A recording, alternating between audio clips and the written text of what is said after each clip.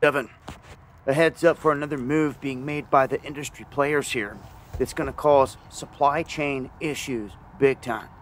All the rest of it's been staged all the way from the beginning, with the boats going all the way out over the horizon on the west coast, backed up at the ports, all by design.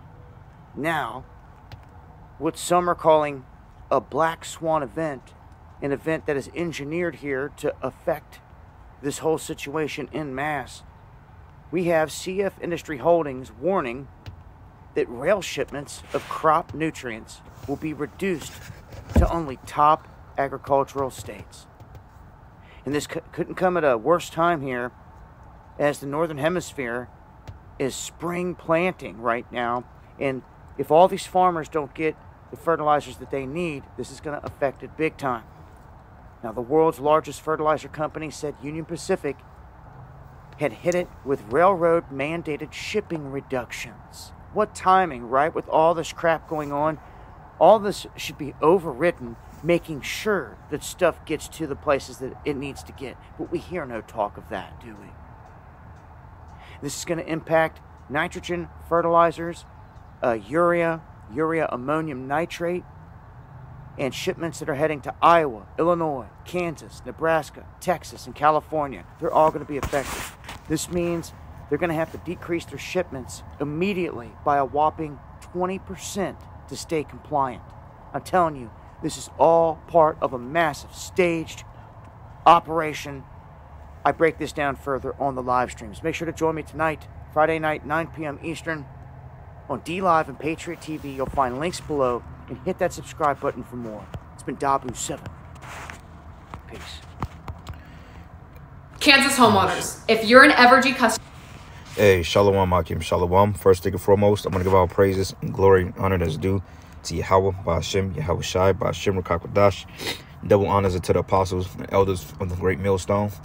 Peace and blessings and salutation to the hopeful elect. Noise in the gospel, broad, lifting up the standard of Yahweh, Ba'ashem, Yahweh Shai, wherever it may be. Real quick, this is just a lesson. It says Black Swan event, which if we Google Black Swan event, I can look it up real quick. And it's going to basically tell you the Black Swan event theory of Black Swan is a metaphor that describes an event that comes as something that's cataclysmic, okay? Something that's pretty much huge, or something that's bad, an omen.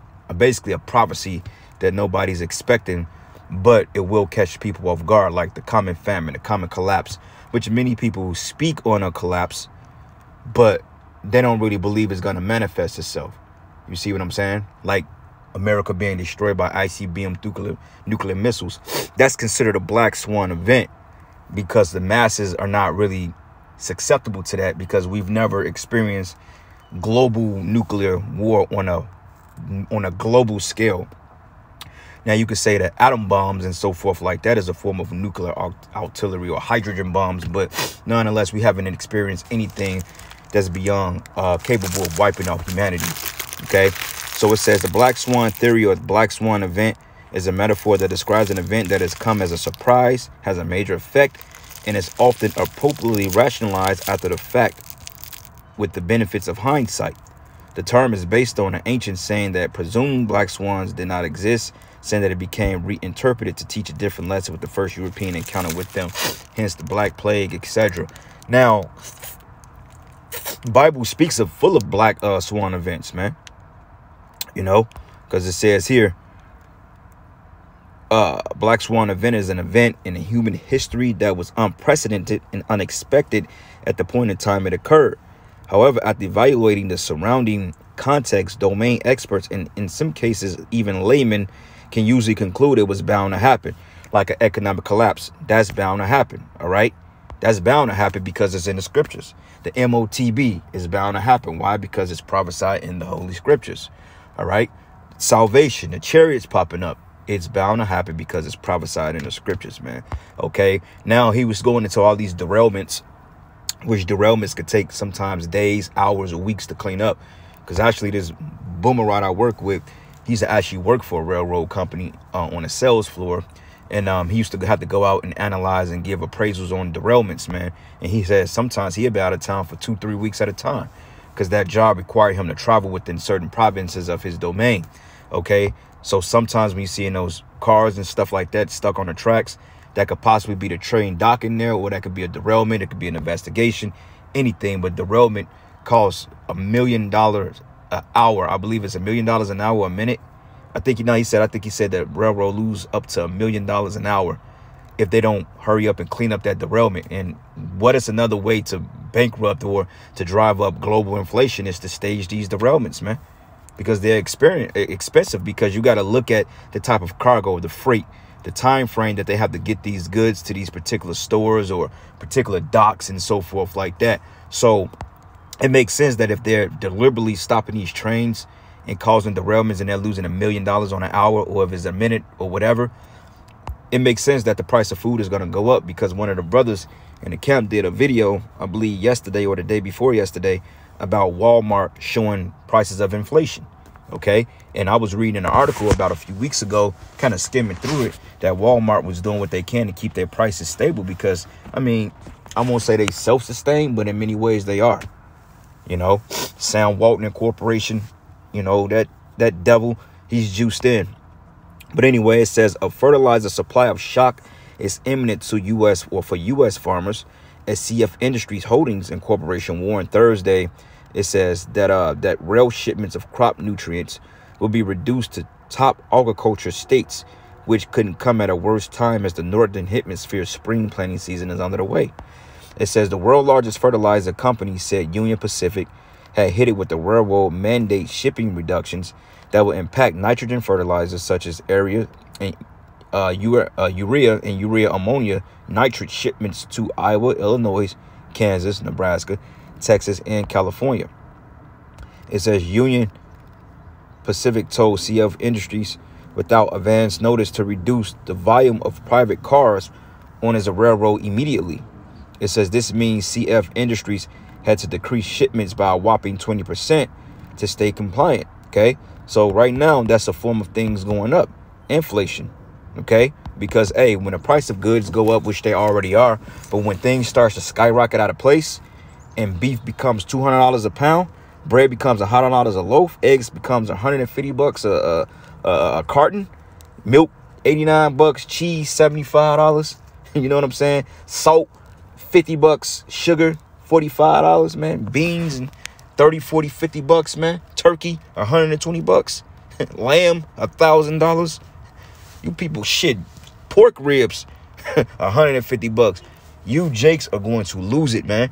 And not only you Jakes, you Edomites gonna lose it, because what's happening, this is the Most High breaking the staff of bread in this society, man, and deservedly so, because you people, like I always say, you people are hell-bent on your appetites of your bread and circus, man. You know, so call Allah Yahweh Bashim Yahushai, man. All right, so it says the timing of this action by Union Pacific could not come at a worse time for farmers, said Tony Will, President and Chief Executive Officer for CF Industries. But yeah, Tony Will, you ain't getting hit by it, because it's not coming out of your pocket, because you are already paid off. You know, you already got your money, so you care less about what happens to the people. But not only will fertilizer be delayed by these shipping restrictions, but additional fertilizers needed to complete spring applications may be unable to reach farmers at all. Which, you know, we went into the whole agriculture and dairy farming. Dairy farmers don't make any money for real. You know, off milk, they don't have the produce. You know, cows are being euthanized. They're being shot up with particular hormones. There's no money in dairy farming anymore. It's causing more to keep the farming open than to produce. So the best bet is to just shut it all down. You know, dairy farmers, wheat farming, all these things are getting ready to have a global effect on this economy. You know, like I said, man, we could very well see a collapse this year, Lord's will. And we already in a collapse. But I mean, with the whole system finally crashing down, but businesses are shutting down left and right, because they're doing things in small increments. Gradualism, as we like to call it. They're doing it in small pockets. So you may see a Macy's close down here and there, and that may not be a big deal. But if you pay attention to the stores that have closed since 2018, you probably had over 1,500 stores that closed within the last 3 or 4 years, probably more than that. You know what I'm saying? And it don't hurt to do a Google or DuckDuckGo search or whatever, you know, search engine you use. It doesn't hurt to really research that information. But nonetheless, this shit is coming to a halt and fast. Okay. But it says by placing this arbitrary restriction on just a handful of shippers, Union Pacific is jeopardizing farmers' harvest and increasing the cost of food for consumers. So it says the move is particularly problematic for the Midwest, hence the breadbasket of the world. What are the chances? Illinois, Ohio, Kansas, Missouri, you know what I'm saying? What's the other state? Not Arkansas, no. But Indiana, you know, those are considered the Midwest. You know, it's a lot of farming and agriculture that's done, a lot of corn farming and so forth out in this area, because when you come out to the Midwest and you're traveling on different interstates, it's 90% farmland. You see, big acres of land. But it says for the Midwest, where 90% of corn and 80% of soybeans are produced in the U.S. It says the region is a critical node in the global food system, and a tightening of the fertilizer supply will only drive up food prices by shrinking harvest. So they got to make money. It says farmers have been pressured by record high fertilizer and diesel costs. OK, and this is just a chart if any brothers, you know, to understand graph readings and charts and so forth. This pretty much tells you the North American Fertilizer Index, and it give you increase since 2003. How, and notice it hit a peak in 2007 and 2008, and that's when we were in the verge of the economic collapse. The subprime banking, the housing mortgage, everything collapsed in those years. So it went up, okay, and then it was kind of gradually going up and down over the years. But we haven't seen this worse of a hike since 2007 to 2008. But here you go to 2021 to 2022. This is at an all-time high, man. So we're in a worse case than what we were in 2008, man. All right. So the Most High is getting ready to really do something to this place, man. All right. So what I did, I typed in the staff of bread in King James Bible. In Leviticus 26 and 26, it says, when I have broken the staff of your bread, okay, it says 10 women should bake your bread in one oven. Right. Because, you know, the food, the commodities, things are going to be scarce, like the coming famine. And this is all to orchestrate a coming famine. OK, because they were talking about potentially in 90 days, or potentially if the global supply markets collapse today, we will only have 90 days supply of food worldwide. Now, you do the math on that, because the average household, you're supposed to have at least 2 weeks of food supply. OK, but the average household may have a day or two, maybe 3. But the average supermarket only carries a 2 or 3 day supply of food. So imagine 90 days for the entire world. The world can go hungry in literally 3 months. We're in April, May, June, July. If it broke down today at this time, by, what is this, May, June, by July, mid-July, this world will see a famine like no other. The world will go hungry. So just imagine what type of hell gonna break loose out here. It's gonna be bad, man. It says 10 women should break your bread in one oven, and they should deliver it to you, your bread again by weight, and you should eat it and not be satisfied, right? Because, like I said, supply and demand, okay? The supply for it is high. Well, the demand for it is high, but the supply is very low, okay? Like, notice when you go in certain stores now, you're getting less proportions, man. Like, I went to this little restaurant, I want to say about 2 weeks ago when I got off work, and I may just go there because it's good protein. You got Hawaiian Brothers, but not that, but it's a restaurant. They sell like Mediterranean food, and I picked up some lamb nachos, you know, to go. And shit was good, but they were $12, man. Inflation. But that particular meal used to be like $8, $9, man. Because that's what it's worth. It's not worth $12. Yeah, they give you a good portion, but it ain't worth really $12, if you know what I mean. Same thing with chicken wings. Chicken wings now, you go to any restaurant, man, chicken wings, you ain't getting them for no less than $16 for 8 pieces. Back in the day, an 8-piece wing would have cost you $5.99, $6.99. You know, and this was just 2-3 years ago. Now everybody's driving their prices up because, hey, shit is getting ready to collapse. And in order for the markets and the business to remain some type of relevant, to make some type of money, they got to raise the price margin to bring in the profits, man. You see? So this system is getting ready to crash, man. So it says your bread again by weight, and ye should eat it and not be satisfied. All right. So call all your how about Shemi Hamashah. This place is done. Okay. Psalms 105 and 16. This is a good one. It says here, moreover, he called for a famine upon the land, and he broke the whole staff of bread. This is going into the famine of Egypt. It says the whole staff, meaning that Egypt, from Goshen, well, Goshen, we had light in our provinces. The Israelites, we were straight. But nonetheless, the whole region felt that famine. They felt that economic collapse. And all Americans going to feel that in due time. Okay. And I'm hoping soon, because we got a blood moon, I believe, next week. Okay. But it says here, he set a man before them, even Joseph, who was sold for a servant. But the point was, moreover, he called for a famine upon the land. He break the whole staff of bread, man. Okay. So this economic collapse is going to be detrimental, man. It's going to be that bad. And it's going to get that bad to the point they're going to have to bring martial law out here, because these people are going to be losing their minds, man. Murdering, killing, bartering, selling women into slavery, selling kids, man. You know, eating human flesh. It's going to be a shit show. And if you ain't got the spirit of Yahweh Bashim Yahweh Shah, your ass is through. Okay. So this is Isaiah 3:1. It says, for behold, the Lord of hosts doth take away from Jerusalem and Judah the stay and the staff. And Salakia, my allergies bothering me. But it says from Jerusalem and from Judah, the stay and the staff, the whole stay of bread and the whole stay of water. So your water supplies, you know, when they shut down your systems, your sanitation systems, man, you shut down your sub pumps, you know, your sanitation, your stormwater systems. When they shut all these things down, all that wastewater is going to bag up in people's houses, because we don't have the pump pumping that shit out to a plant to treat it, to pump it back in the river. It's just going to bag back up. So you people are taking shits in the commode or the toilet, you know, doing an hour of temptation and so forth. Hey, man, it's going to bag back. It's going to be a nightmare, man. Okay, it's going to be a total nightmare. Okay. Ezekiel 4:16. It says, moreover, he said unto me, son of man, behold, I will break the staff of bread in Jerusalem, and they should eat bread by weight and with care, right? Because it ain't going to just be no careless eating. That's when you people going to go on your dietary plan that day. All you people that want to get on a keto diet, hey, you going to get on it in that day, because, hey, you ain't going to have nothing to eat but your kids and each other, because cannibalism is coming back in a magnificent way. It says, son of man, behold, I will break the staff of bread in Jerusalem, and they should eat bread by weight and with care, and they should drink water by measure and with astonishment, because they're going to be like, wow, this is different. We ain't never used to have to eat like this. I mean, you go to the store and buy 50, 60 cases of water. But sooner or later, when shit get bad, they're going to start limiting the amount of water you can buy. It's only one case per family. That's called rationing, man. Okay? And you people don't understand that that's coming right here to Babylon.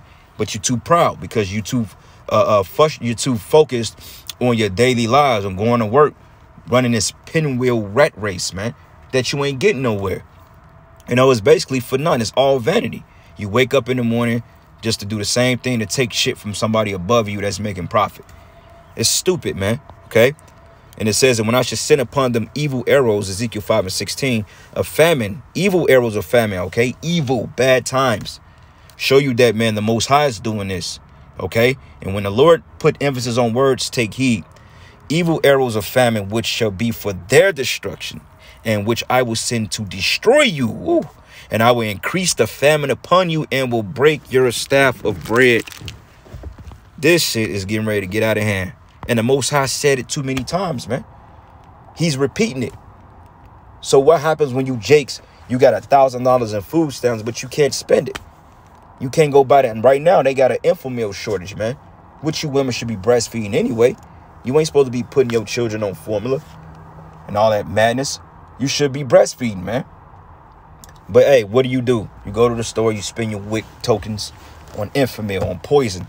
But it's a shortage on that. So you black women, you are bugging out now. What about shortage on cow's milk? You know, corn, beans. We know how you like your oodles and noodles. All that stuff getting ready to be taken from you, man. A pack of noodles gonna cost your ass $75 for a punk ass pack of oodles and noodles that barely fills you up, man. Full of starch and seasoning and all that stuff. You know, we grew up on that, man. All right. Ezekiel 14:13.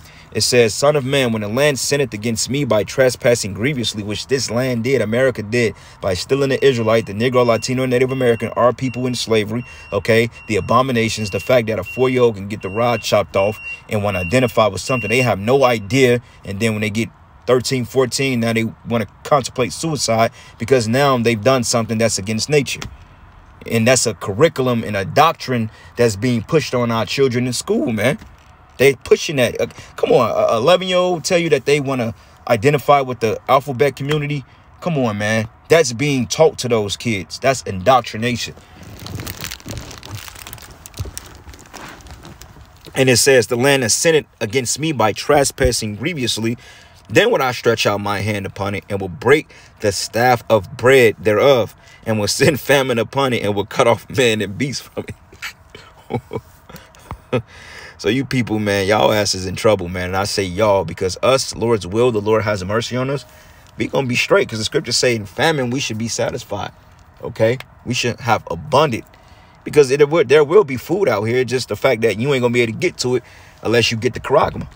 All right, and even if you do get the charagma, it ain't no guarantee you're gonna get the food, because shit gonna be happening all over the world. And when the charagma is fully implemented, you better believe that those nuclear missiles are gonna fly right out there, man.